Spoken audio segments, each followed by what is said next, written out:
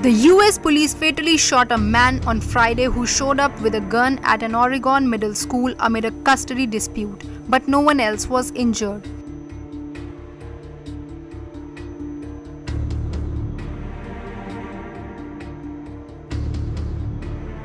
Students were locked in classrooms and the school was locked down for nearly 4 hours while police investigated in the city about 177 kilometers south of Portland and home of the University of Oregon.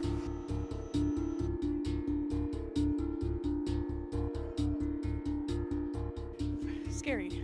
First real thing. But yeah, I'm still nervous even though my daughter's okay. It's just really scary. The area saw one of the first school shootings to seize the national spotlight. An ETV Bharat report.